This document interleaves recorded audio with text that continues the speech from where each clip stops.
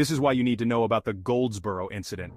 How close we came to disaster and the secrets that followed. In 1961, a B-52 bomber broke apart over Goldsboro, North Carolina, unintentionally dropping 2 nuclear bombs.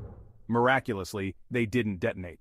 While one bomb's safety mechanisms failed, just a single low-voltage switch prevented a catastrophe that could have killed millions.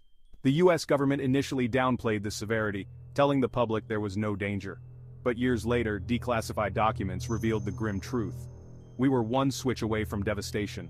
There were even plans to blame the Soviet Union if things went south, averting a massive political backlash. So why didn't these bombs explode?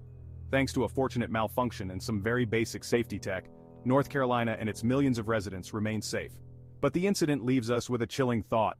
How many other close calls have there been? Remember to like, share, and subscribe for more hidden stories from history. Tap that bell, and you'll never miss out on another incredible tale.